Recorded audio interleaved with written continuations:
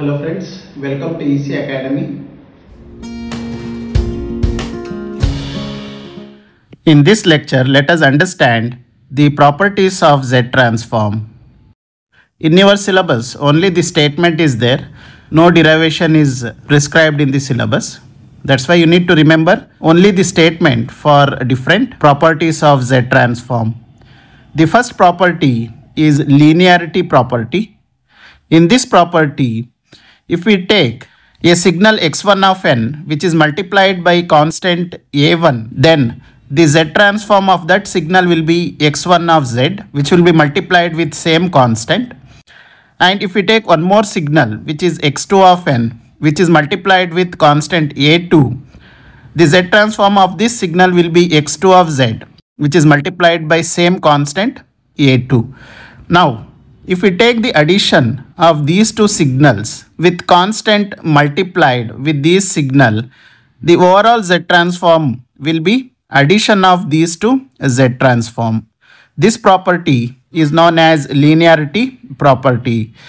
The significance of this property is that it simplifies the Z transform of composite signal by breaking down into smaller components. The next property is time shift property. This property states that if we are having time shift at the input signal, then if we take the Z transform, we can write that as z to the power of minus k multiplied with x of z. So whatever time shift we are having, this same value is taken at power of z and it is multiplied with the Z transform. For example, if we are having n plus k, so we will be having z to the power of k x of z. Since we are having n minus k, we can write z to the power of minus k x of z. So to understand this, let us take an example where input signal is given as 1, 2, 3. And for this, if we perform the Z transform, we will get 1 plus 2 Z inverse plus 3 Z to the power of minus 2. So taking Z transform, we have understood in our previous videos. So here I have written the Z transform directly. Now, if this signal is shifted by 2, which means k is equal to 2, then x of n minus k will be x of n minus 2. So at that case, we can shift this signal towards right side 2 divisions, and the Z transform of this signal will be using this equation. We can write z to the power of minus 2, since k is equal to 2 here, which is multiplied with Z transform of the given signal. So this is how we can perform the time shift operation on the signal. So these properties are useful for analyzing the system with delays or advancing signals in time. So to analyze the delay in the signal or advancement in the signal, this property is very much helpful. The next property is scaling in a Z domain. So if we are having an input signal which is multiplied by a to the power of n, if we perform the Z transform, we will get x of a to the power of minus 1 z. So as you can observe here, if we scale the time domain signal by a to the power of n, then x of z will also be scaled by the value a to the power of minus 1. So here we are taking an example. If the signal is given as 1, 2, 3, and if we multiply some constant a to the power of n, if it results in 1, 4, 9, the Z transform of this signal will be 1 plus 4 Z inverse plus 9 Z to the power of minus 2. So these scaling in time domain are helpful in the system where signals grow or decay exponentially. So wherever the signal will grow or decay exponentially, this property is very much helpful. Next property is time reversal. In place of x of n, if we take x of minus n, which means time reversal property is used here. For this, if we perform Z transform, we will get x of 1 by z. So here we have taken an example where 1, 2, 3 is given. Here the arrow mark is at 3, which means this is the value of x of n at n is equal to 0. This is the value of x of n at n is equal to minus 1.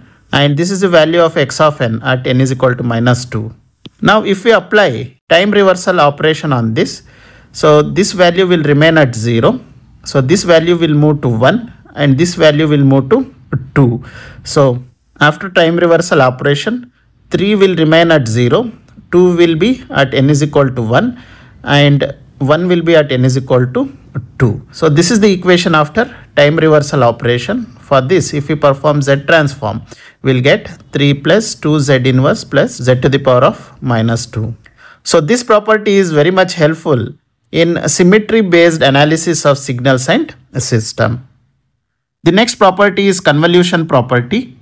So convolution property states that if we take two signals, if we perform convolution on these two signals, if we perform Z transform, the overall Z transform will be multiplication of individual Z transforms of the signal. So as you can observe here, convolution in time domain will be multiplication in frequency domain, which means if you take convolution of these two signal and perform Z transform, the result will be same as taking the Z transform of x1 of n and Z transform of x2 of n and multiplying those two signals.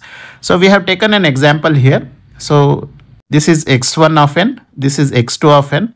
If we perform convolution on these two, we'll get 1, 3 and 2. If we take Z transform of this signal, so we'll get 1 plus 3 Z inverse plus 2 Z to the power of minus 2. Now, if we take Z transform of x1 of n, that will be 1 plus 2 Z inverse. And if we take Z transform of x2 of n, that will be equal to x2 of z, that is equal to 1 plus Z inverse. Now, if we multiply these two signals, so we'll get x1 of z into x2 of z, that is equal to 1 plus 2 Z inverse into 1 plus Z inverse. So if we multiply these two signals, we'll get 1 plus Z inverse plus 2 Z inverse plus 2 Z to the power of minus 2. So this we can write it as 1 plus 3 Z inverse plus 2 Z to the power of minus 2. So from this we understood that either you can go with direct convolution of these two and then perform the Z transform on the signal, or you can take Z transform of individual signal, then multiply both the Z transform so that you can get the same answer. So this is the convolution property. So this property is helpful in analyzing the output of linear time invariant system. Next property is differentiation in Z domain. So here, along with x of n, if we multiply n, then if we take the Z transform, it will result in a differentiation of the Z transform x of z. So you can see here, n x of n, if we perform Z transform, the overall Z transform will be equal to minus z multiplied with d divided by dz x of z. So this property is useful in analyzing weighted sequence. Next property is initial value theorem. This property states that x of 0 will be equal to limit of z tends to infinity x of z. This property is helpful in analyzing the initial condition of the signal where we are finding x of 0. So for that we can apply z tends to infinity for the Z transform. For example, if we are having x of z is equal to 1 plus Z inverse divided by 1 minus 0.5 Z inverse. So to find the initial value of the signal, we can apply limit z tends to infinity. So if you apply limit z tends to infinity, these two values will tend to 0 and the x of 0 value will be equal to 1. Next theorem is final value theorem, where we are determining the final value of the signal, which means x of infinity. That can be obtained by taking limit z tends to 1 for 1 minus Z inverse into x of z. For example, if we are having x of z as z divided by z minus 0.5, then final value will be by taking limit z tends to 1. So if you apply limit z tends to 1 in this equation, we will get the value as 2. So this is the final value of the signal x of n, which is x of infinity.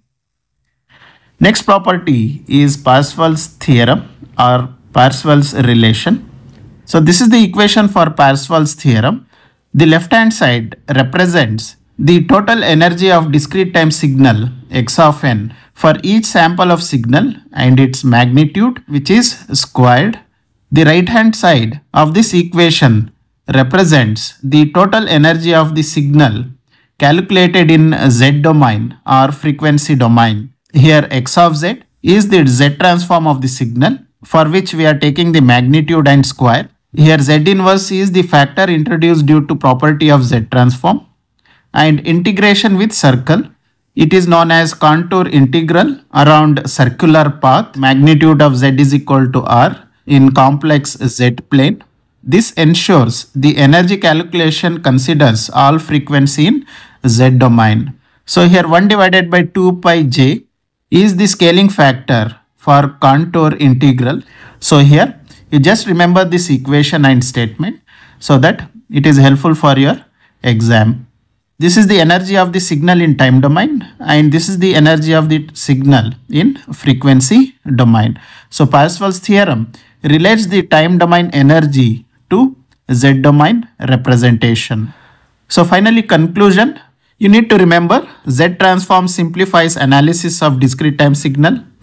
The ROC provides insight into signal properties and stability. Properties like linearity and time shift makes computations efficient, and these properties are used for applications in digital signal processing and system design. This is about properties of Z transform. Hope you have understood the topic. Thank you.